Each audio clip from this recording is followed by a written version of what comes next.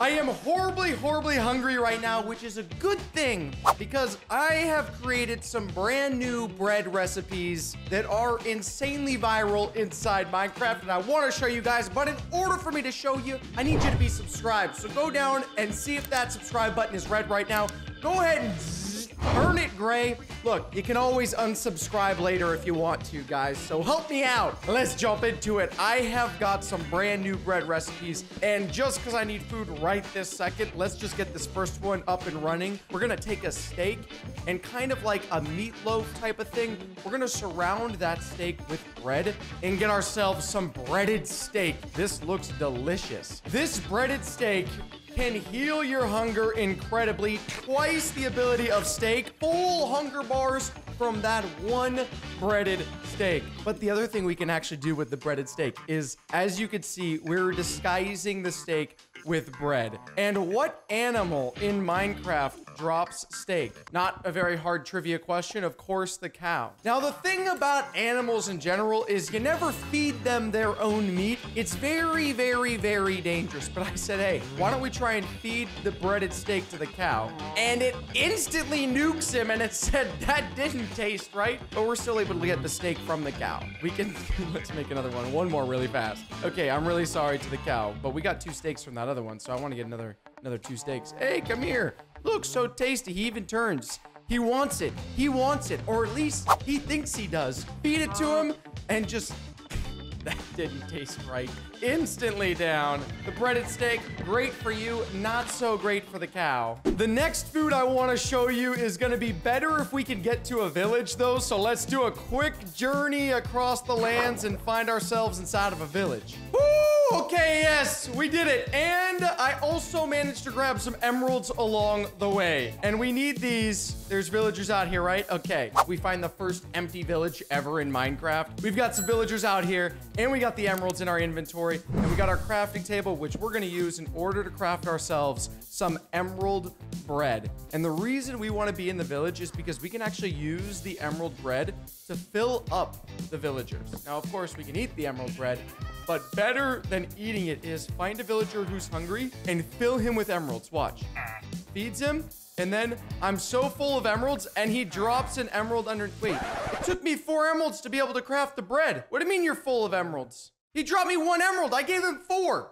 Although we did not find the most success feeding emeralds to villagers, we can, however, still use this location because there was a gorgeous ravine here, and we can get this iron pickaxe and mine this gold up, which we're going to use in that furnace in order to get the gold ingots, because the next piece of bread we're crafting is possibly the richest bread ever crafted. And there we have 10 gold ingots. And we want to, instead of surrounding the gold with the bread, we're gonna take the gold and surround the bread with the gold. And that's going to give us our golden bread. Now, this thing, we don't want to feed this to cows. We don't want to feed it to villagers. None of that shenanigans. We're gonna take this thing down ourselves, and watch how juicy this loaf of bread is.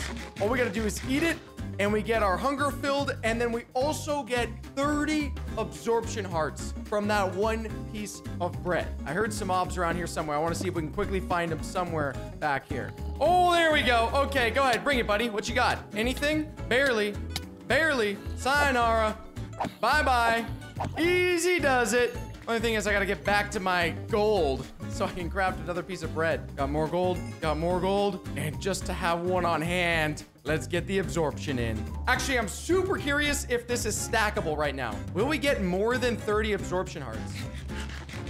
No, it just resets us to 30. Something fun that we can do with this viral bread, though, is actually attach it to a fishing pole. And the way that we're gonna do that is incredibly simple. We're gonna go with the basic fishing pole layout, but then we're going to put a piece of bread on the end, and we get bread on a pole. Now, we can go into the water with this bread on a pole, cast it out, and we gotta wait patiently, but the salmon are attracted to the bread on the pole. There we go.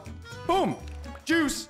And we caught the salmon, except this salmon's slightly larger. In fact, it is a pregnant salmon. And we can go back to our crafting table with the pregnant salmon. I wonder if we can actually eat it. Can we eat the pregnant salmon? Not recommended. Do not try in real life. Here we go. We can eat the pregnant salmon. That is hilarious. That is not the point, though. We don't want to eat the pregnant salmon. Let's go catch another one. What we really want to do is cut the salmon belly open and get out what's inside the pregnant salmon. Oh, and this one's faster than the other one. Boom! Go into the crafting table, and we can cut open the pregnant salmon and get ourselves a salmon spawn egg. We can take it down, and, I mean, it's just kind of neat. We just can plop it back in there. Come here. Easy does it. There we go. And then we can get ourselves some salmon just like that. So it's kind of a roundabout way, but we do get to see the birthing process, which is, I don't know, pretty interesting. For our next recipe, though, I need these planks back. I need these planks back. So we got to craft ourselves some pickaxes, guys. Let's craft ourselves 4 stone pickaxes. We already have one, but we'll save that one and get these 4 extras. And then in the crafting table, we're gonna put a stone pickaxe in each corner. And then we're gonna place a bread in the center. Like we're shoving those pickaxes into this loaf of bread. And look at that thing. It does look like it's just been shoved down in the center. It's kind of hard to see. We get pickaxe bread, though. To be totally honest with you, it seems like it's just not something you should ever eat. And it is a very, very, very tough piece of bread, as I'm about to show you. Let's see if I can catch this waterfall on the way down. Oh, there, that's easy. Boom, all the way down. When we eat this piece of bread, we can actually create a pickaxe-like effect to all blocks around us. Here we are in the middle, at the very bottom. Eat the bread, and then boom, everything just explodes and drops all of the blocks. Look how fast we can mine with this thing. Easy. All of that XP. Just keep eating the bread over and over again. As long as we're hungry, we can take a bite, and then we can go down. Really, the true danger is eating this too close to bedrock, because if you do that, then I have a feeling it might send you right through the bedrock. But that gave us a lot of blocks very quickly, and this bread will last you forever. You never have to worry about the bread ever leaving. It's always gonna be here. We also found some gold. Not that we didn't have plenty of that already. I actually hear some lava on the other side of this, guys. Should we munch this bread? I think it's right over here. Let's do it. Here we go. 3, 2, 1. No lava yet.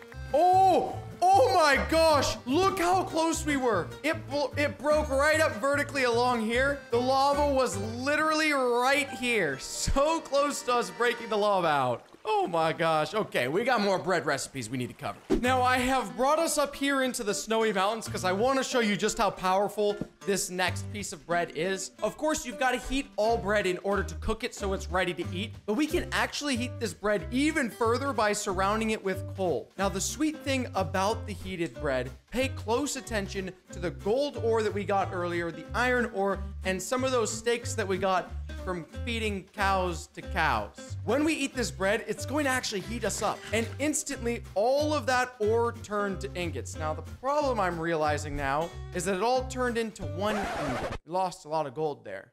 So the better way to do this, guys, is actually take your ore, separate it out a little bit. As you can see, I've done here, iron ore there, iron ore there. Inventory's a little shot right now, but that's okay. Now we can eat this bread, and each of these should turn directly just like that into iron ingots, and the chat lets us know we've been heated up. This one turned into iron ingot, that one also turned into an iron ingot, and we can store all of these iron ingots just fine now. So before you eat the bread, make sure that you spread out the ore, and it's a little bit faster than the furnace. Works with steak, gold, chicken, anything that's uncooked or unsmelted. We can just eat the bread and instantly it gets smelted or cooked. Another neat effect that I usually don't recommend because you never want to eat soggy bread, but in this case, we're gonna do it just because it's a pretty sweet recipe. Grab the soggy bread by putting bread and basically just pouring water over the top of it. And when we eat the soggy bread, we're actually going to gain water breathing and swim speed in the water. So we basically become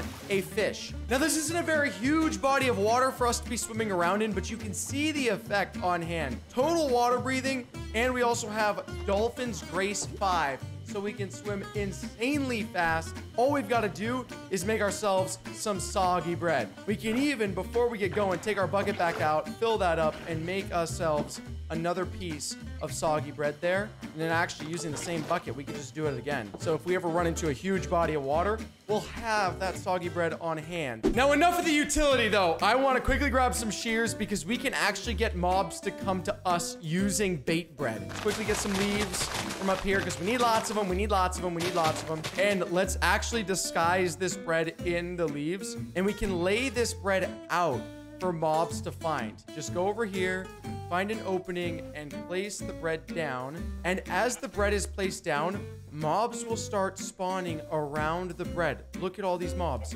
Sheep, sheep, sheep, cows. And they're just multiplying constantly, constantly. And we can just go up and get them down. Come here.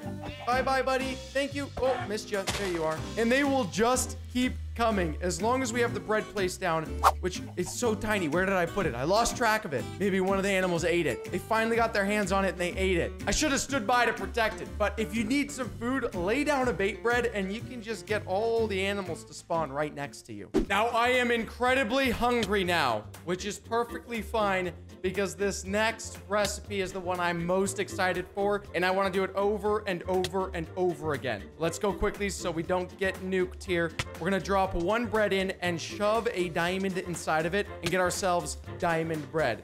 Now, we can munch this diamond bread down, and it says, get to the bathroom quick, and we don't have a bathroom nearby, so we just happen to digest that diamond very fast.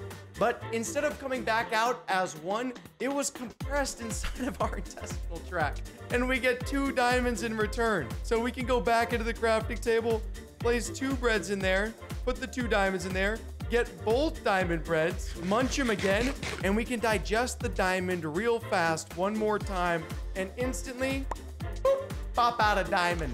We can quickly eat 1 more bread down, wait for those 2 more diamonds to come out, and we just turned that 1 diamond into 4 diamonds about that quick. Hop in the crafting table, and we could place ourselves a diamond pickaxe and even have a diamond left over to get another piece of bread. And we can start the process all over again from the top. Just gotta digest it.